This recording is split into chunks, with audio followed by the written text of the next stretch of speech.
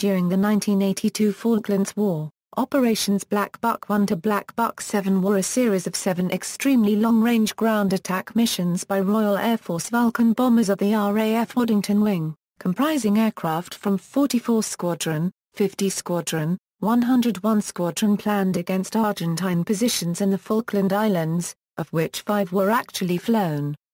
The Operation Black Buck raids were staged from RAF Ascension Island, close to the equator. The aircraft carried either 21 1000 or LB bombs internally or 2 or 4 Shrike anti-radar missiles externally.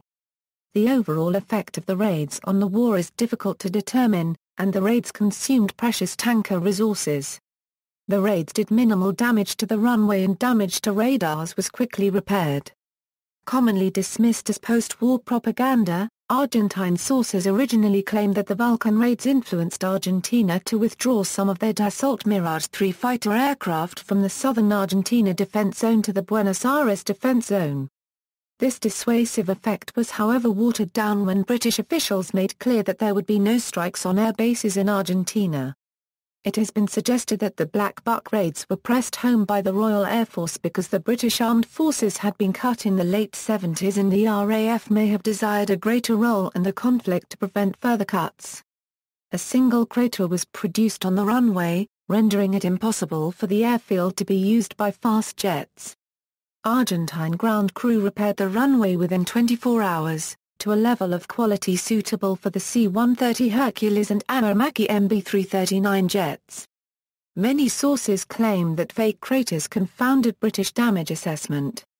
However, the British were well aware that the runway remained in use by C-130 military transport aircraft and IA-58 Pucara ground attack aircraft. The Vulcan lacked the range to fly to the Falklands without refueling several times, as it had been designed for medium-range standoff nuclear missions in Europe. The RAF's tanker planes were mostly converted Handley Page Victor bombers with similar range, so they too had to be refueled in the air. A total of 11 tankers were required for 2 Vulcans, a huge logistical effort as all aircraft had to use the same strip. The raids, at almost 6,800 nautical miles and 16 hours for the return journey, were the longest-ranged bombing raids in history at that time. Of the 5 Black Buck raids flown to completion, 3 were against Stanley Airfield, with the other 2 anti-radar missions using Shrike anti-radiation missiles. Background: without aircraft able to cover the long distance, activities in the South Atlantic would be carried out by the Royal Navy and the British Army. Plans were set in motion within the RAF to see if it could carry out any operations near the Falklands. The airfield nearest to the Falklands and usable for RAF operations was on Ascension Island, a British territory, with a single runway at Wide Awake Airfield which was leased to the U.S. Long-range operations were entirely dependent upon the RAF's tanker fleet and so 14 Handley Page Victor tankers were transferred from RAF Maham to Ascension Island. The RAF tankers themselves were capable of being refueled in flight, which meant that it was possible to set up relays of aircraft. The Avro Vulcan was the last of the British V bombers in operational use for bombing, but their squadrons were to be disbanded imminently. They were based in the UK and assigned to NATO for nuclear operations. Neither air-to-air refueling nor conventional bombing had been practiced for several years. At Maham, the tanker force was set to planning refueling operations to take 1 or more bombers to the Falklands and back.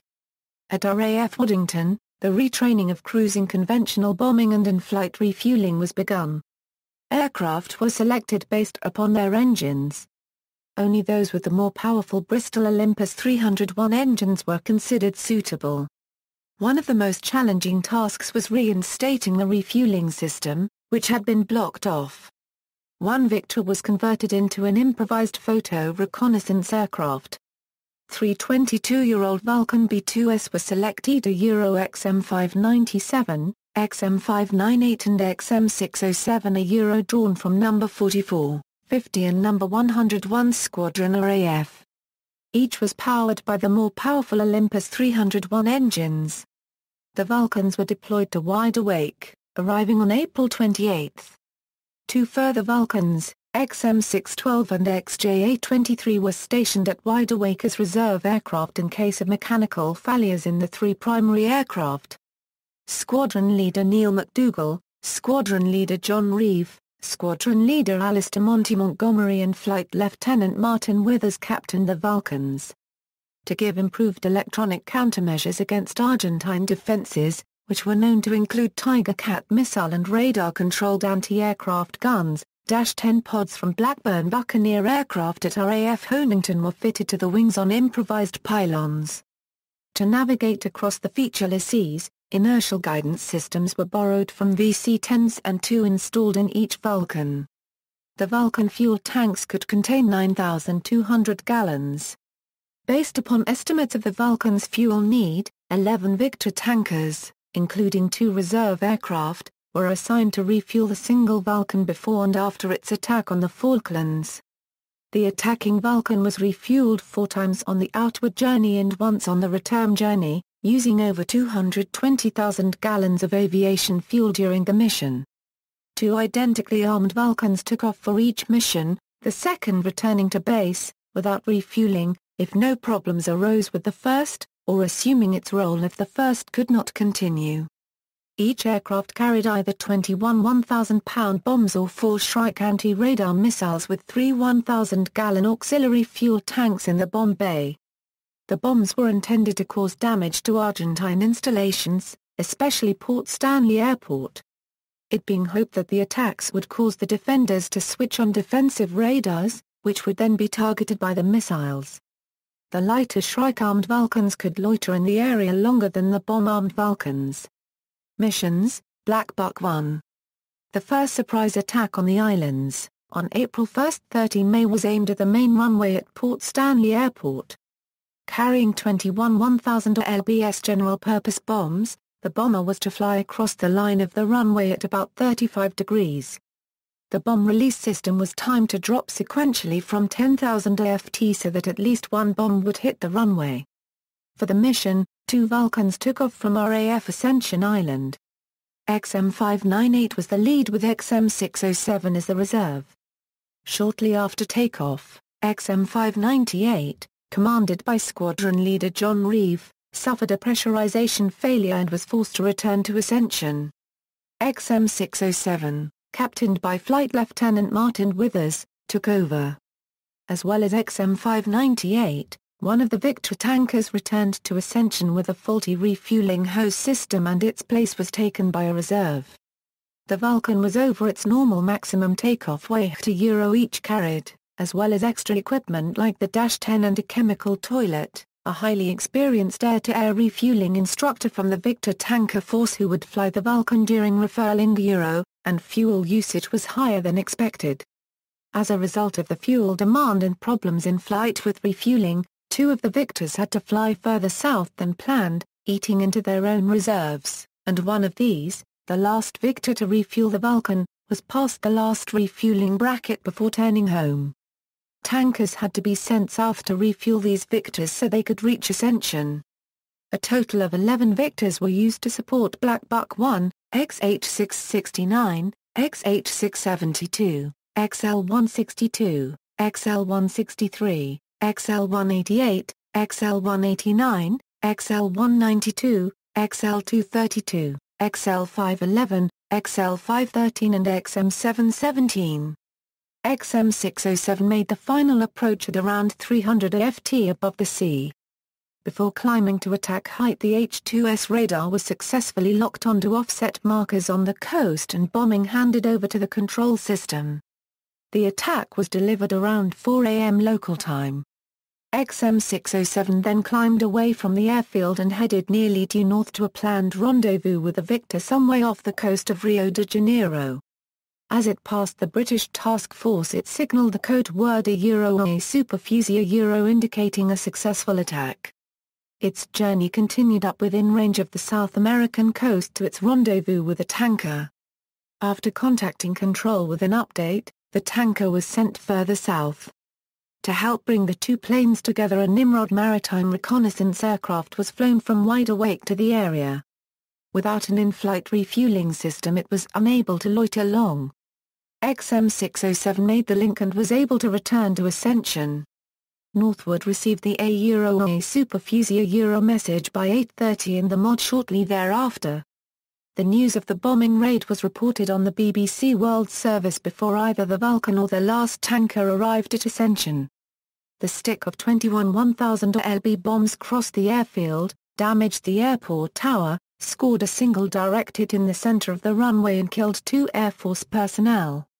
However, it still remained operational for the Argentine C-130 Hercules transports. The bombs falling on either side of the runway caused slight damage to tented installations in the airfield perimeter. This was due to the careful dispersal of equipment by the base commander. The attack took the Argentines completely by surprise. Withers was awarded the Distinguished Flying Cross for his part in the action. Squadron leader Bob Tuxford, who had piloted Victor XL-189, the last Victor to refuel XM607, received the Air Force Cross. Black Buck 2, during the night of 3/4 May, XM607 flew a near-identical mission to the first. XM598 acted as flying reserve aircraft, piloted by Squadron leader Alistair Montgomery. This raid targeted the area at the western end of the runway. According to RAF and White's book, this was intended to prevent Argentine engineers from extending the runway sufficiently to make it capable of accommodating high-performance combat aircraft. However, according to the historian Lawrence Friedman, BB-2 missed the runway because of the presence of Argentine Roland SAM. 2 Argentine soldiers were wounded according to Argentine sources, which also confirm impacts near the western end of the airstrip. Black Buck 3, this mission, scheduled for May 13, was scrubbed before takeoff due to strong headwinds. Vulcans XM612 and XM607. Black Buck 4. This mission with XM597, scheduled for May 28, was also scrubbed, but only some 5 hours after the Vulcan had taken off. One of the supporting Victor aircraft, which were flying refueling operations, suffered a failure of their hose and drogue refueling unit, and the flight had to be recalled. XM598 acted as flying reserve aircraft. The mission had been due to be the first using American-supplied AGM-45 Shrike anti-radar missiles, which were mounted on the Vulcans using improvised underwing pylons. Black Buck 5. This mission, flown by Squadron leader Neil McDougall and his crew from 50 Squadron and XM597, on May 31, was the first completed anti-radar mission equipped with AGM-45A Shrike missiles. The main target was a Westinghouse ANTPS-43 long-range 3D radar that the Argentine Air Force deployed during April to guard the airspace surrounding the Falklands. An attack could only succeed if the targeted radar continued transmitting until struck. At 8:45 Z2 Shrikes were launched at it. The first missile impacted 10 meters away from the target, causing minor blast damage to the waveguide assembly, but not disabling the radar. The Argentine operators then turned their radar off, preventing further damage. The ANTPS-43 radar remained operational during the rest of the conflict. XM598 acted as flying reserve aircraft, again piloted by Alistair Montgomery. Black Buck 6, this mission, again flown by Squadron leader Neil McDougall in XM597, was now armed with 4 missiles instead of 2. Black Buck 6 loitered for 40 minutes in a vain effort to engage the unswitched ANTPS-43. Finally they fired 2 Shrikes and destroyed a Skigard fire control radar of the Army's 601 Anti-Aircraft Battalion on June 3, killing 4 radar operators, an officer, a sergeant and 2 privates. On its return flight the aircraft was forced to divert to Rio de Janeiro in Brazil after its in-flight refueling probe broke. One of the missiles it was carrying was ditched into the ocean to reduce drag, but the other remained stuck on the pylon and could not be released. Sensitive documents containing classified information were jettisoned into the sea via the crew hatch, and a mayday signal was sent. The aircraft was cleared to land by Brazilian authorities with less than 2,000 lbs of fuel remaining, not enough to complete a circuit of the airport.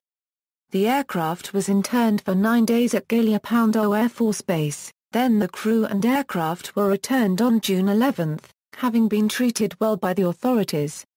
However, the remaining Shrike missile was confiscated and never returned, and the Brazilian authorities returned the aircraft on condition that it would take no further part in the Falklands War.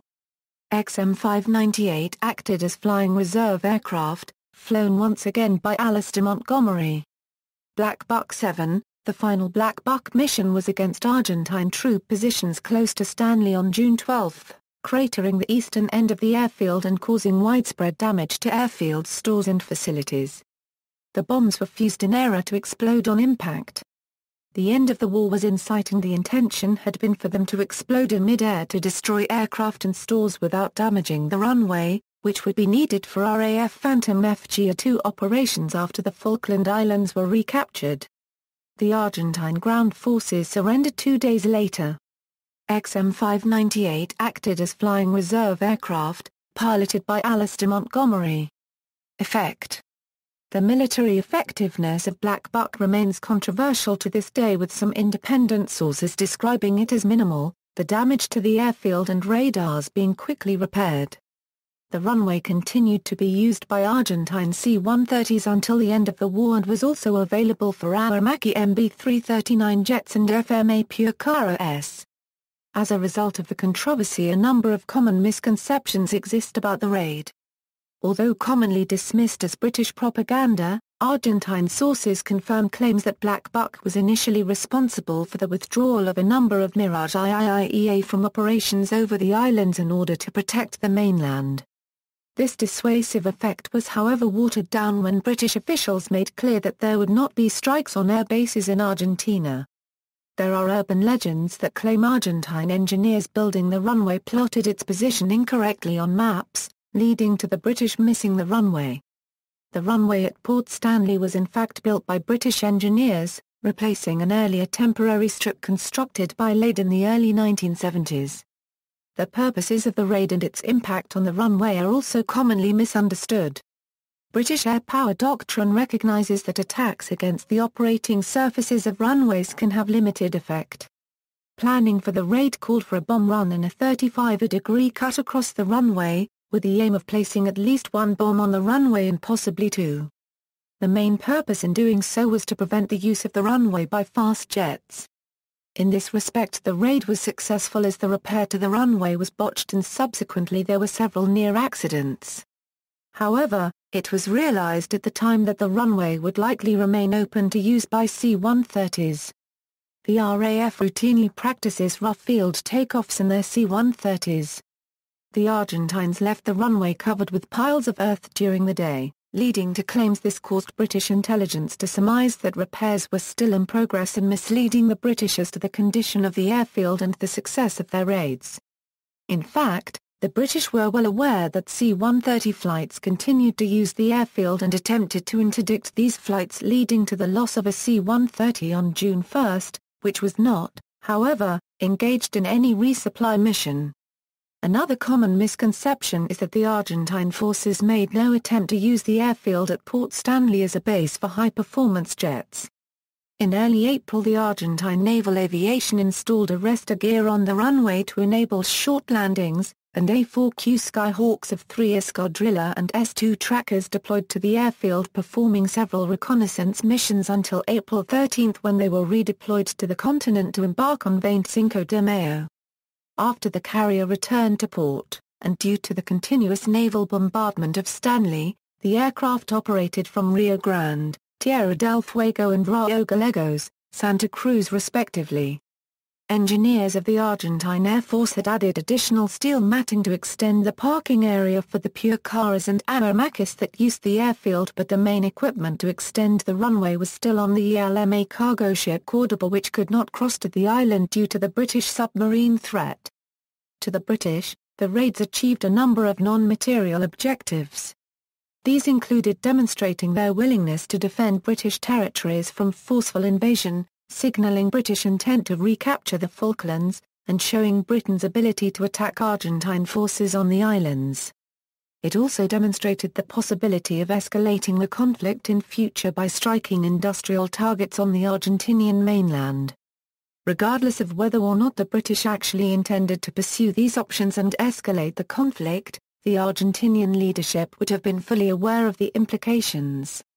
According to Roland White, the author of Vulcan 607, Vice Admiral Lombardo was led to believe that Black Buck 1 was the prelude to a full-scale landing by the British.